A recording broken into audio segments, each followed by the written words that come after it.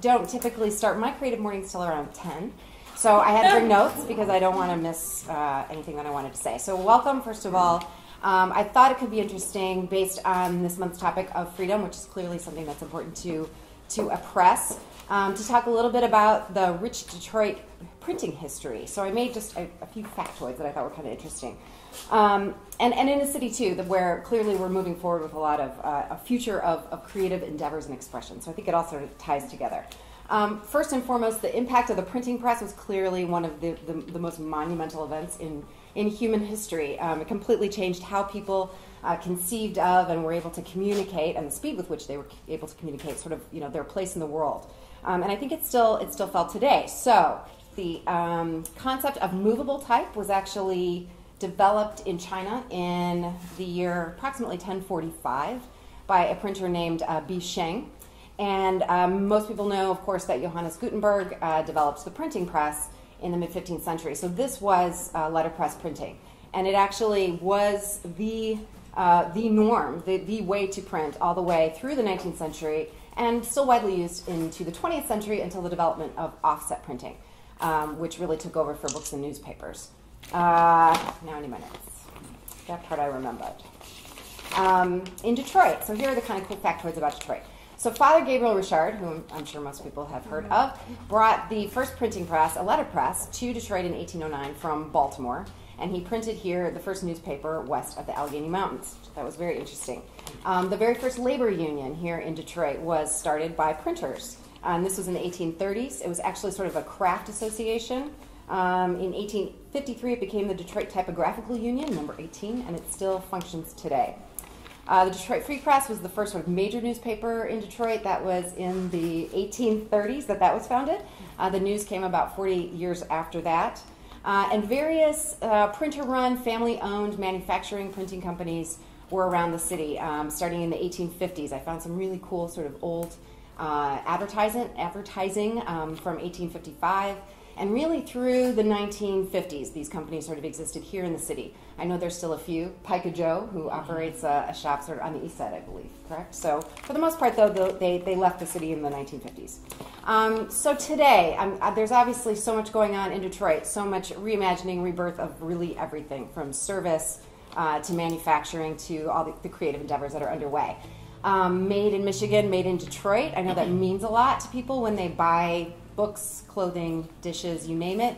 One of the things we clearly foster here is as made in Michigan, made in Detroit, the handcrafted. So Detroit manufacturing art and craft together.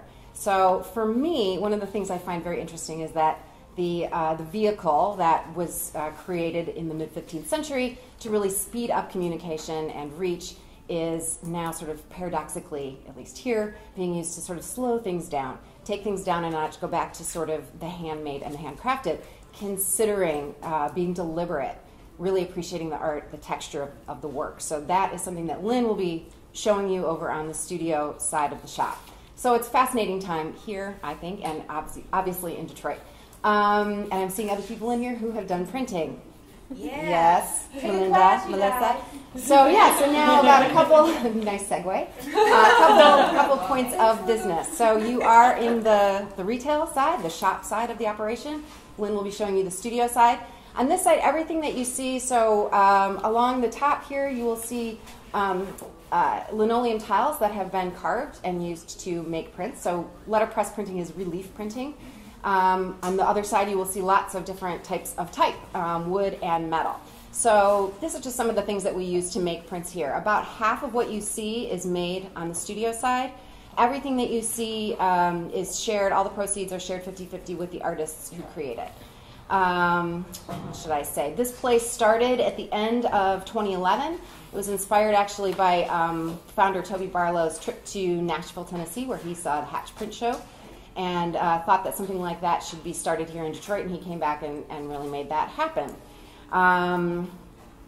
Something cool, if you have time tomorrow, May is actually lit in the Mint month, and in all honesty, I just started working here in January after a 2-year career in publishing, book publishing. So you see some books here, but May is lit in the Mint month, so there's a bunch of different activities, free and open to the public or very low cost for the most part, throughout the month of May in the city, and we kick it off tomorrow night at 5 o'clock. We're celebrating the launch of this book here, Canvas Detroit. Free and open to the public. Come hang out, meet the authors, have some good snacks and some wine. Workshops, as Melinda mentioned. Right over there, yes, at the counter, there are workshop flyers. Thank you for holding those up. Please feel free to take one. We encourage you to come and work with us. There's workshops, everything from sort of making your own business cards to greeting cards to learning to carve these tiles, these blocks, and print. Once you take 2 workshops with us, you are eligible for Open Studio, which means you can be over here very reasonably per hour working with, troubleshooting with our printers to make your own projects. So it's a lot of fun, and once you get started, it's hard to stay away from here. So thanks for coming in, and if you want to now go over to this side of the studio, Lynn is going to show you the really cool hands-on stuff. Our type collection here, the gathering began in 2011 when this idea for this place started. Some of it came from universities. We have a big, beautiful Vandercook proof press in the corner that came from Alma College. Unfortunately, a lot of print departments in colleges are dumping this stuff, thinking that digital is the only way to go, and we're here to catch everything. So if you're interested in this, or if you come from a printing background and you have a grandma or a grandpa that printed and still has stuff in their basement, we're interested. You might be interested, but don't throw it away. It should be used. What happened, I think, last year is that there was an article that Michael Hodges wrote in the Detroit News about the resurgence of letterpress in Detroit, and someone read that and called us up and said that her father had a print shop in Ohio, and they did get rid of the presses, but they couldn't bear to get rid of the type. And we have this, because of their generosity, a marvelous collection of wood type that I think would really be hard to put together now. It's so expensive. You see it on eBay, like one letter is $6, and we have 2 full cabinets of this beautiful wood type. So that's not here for beginners, but for people who know what to do, you have this full play of the wood type as well. Just because you all work so much with, well, I think many of you are working with type and designing, just wanted to talk a little bit about terminology and some of the things that you work with every day on the computer but may not realize the connection they have to type. So when you talk about you want more leading in between your letters and your lines, it actually comes from the real leading that you use to set type. I wanted to give a few of you, let's see, if I give a few of you this letter, see if you can tell me what it is. Probably you'll know, and then it'll like So it could be a B or a D, right? Or it could be a P or a Q. So that old adage, mind your P's and Q's, comes from looking at type and trying to guess what type is. So this is the California job case. This is basically the layout of a case of type. So this is really what you would use almost like your keyboard. This is what you would use to figure out what your type is. Where did they go? Oh, you want to pass them around? And so this is a tray, a case of type that you would use to set whatever you were working on, a broadside, a page of a book. And if you can look here, I don't want this to tip, but this is called a form. So this is all the type that's set using a variety of typefaces. By the way, the word font that everybody uses interchangeably used to mean something different. Now we use it, and you're using Spartan Book, and that's the font you use.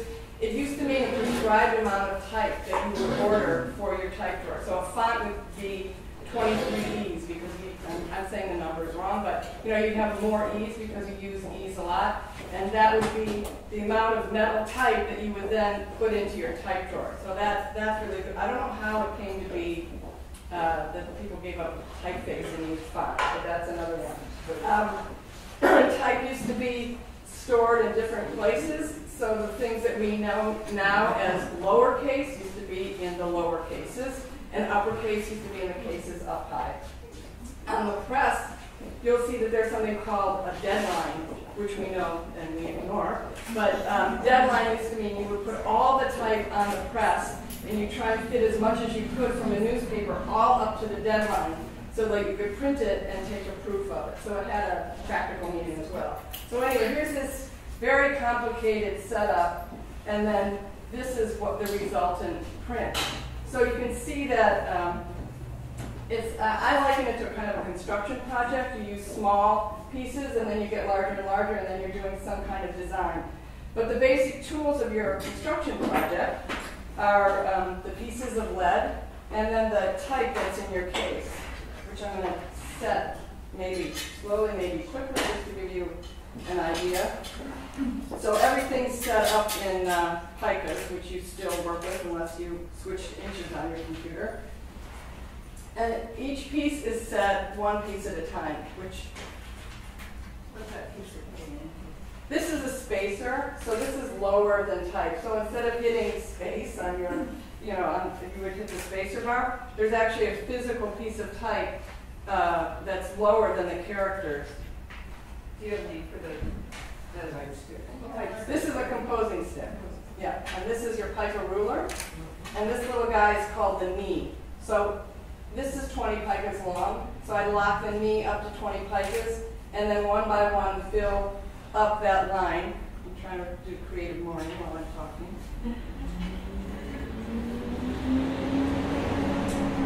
So you see how slow this is? Partly because I have 30 people watching me, but partly because it's really slow. So imagine that beautiful Gutenberg Bible that you may have seen. Has anybody seen pictures of that? Yes. It's a stunning work of, it's a work of art, and it's a work of typographic genius. There are a few of them that were actually printed on vellum, on real,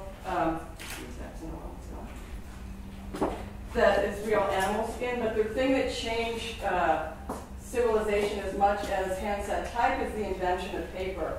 Because people were writing manuscripts by hand on animal skin. So the preparation for that was really pretty laborious. And the invention of paper was a lot cheaper, even though that was,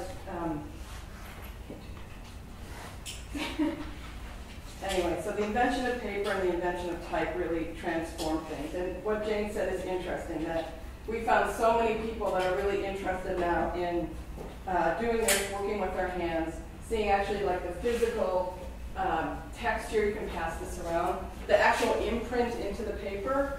So here's Creative Morning, and you can see that the type has these little cutouts here. These are called a nix. So that sort of helps you figure out if you're doing it in the wrong or the right direction. So I brought up just a few bits of show and tell. This is a piece that I did that actually said it with individual letters in Hebrew and in English type, and it sort of relates back to Gutenberg. It was a noted scholar of the time trying to convince people that it was okay, the printing press was a really good invention, that even though most of the holy books were written by hand, it would be okay to embrace the printing press, that it was a wonder of the world, because people were pretty suspicious of it. These are a few pieces that my colleagues that work here are creating. This is really a mixed media. This is partly carbon linoleum, partly a plastic printing type, which I'll show you, and then hand-set wood type. Somebody, a woman who has a store on Mackinac Island, contacted us and has commissioned us to do some original work for her store. And I guess if the ice ever breaks up, we'll be able to deliver it. This is one that Megan, who works here, is working on with partly our collection of wood type. Whoops. This is another piece I did. We were lucky enough to have the poet John Yao come and read here, and so I did a broadside. Broadsides used to be political leaflets that were hand-set in type and then handed out on street corners to spread the word. It's now come to mean usually working with a poem and a word and image on one single page. So this is actually done with, it's hard to see, you can look at it closely, but there's some wood type that I set here, but also plastic printing plates, which is a really interesting combination of new and old technology. So you can design in InDesign, you can design in Illustrator, and send a file away. So this is the design work, this is the plastic printing plate, and you put it on a base, and it brings it up to the same height as type, so it's the same height as wood or metal. Anything that sticks up that will take ink that's in relief will get printed. So, excuse me. So this, I was able to work with all the text and move it around in the computer so I could see what it was, and then have a plastic printing plate made. Do you have real type that small? No, this is my, we do actually. Yeah, we do have. You can print that small without the ink getting. Yeah. Wow. Here, yes. Yes, this is wood type. The poem is called the Poem of the Anonymous. So the word anonymous is here from wood type. And then these were actually pieces of wood that I printed in a basically transparent ink just to suggest the spine of the book. So the idea was to set something up on the press for you so that you could see a press in action, and then everybody is welcome, depending on your time, to print one and take it away. We have enough paper for everybody to have that.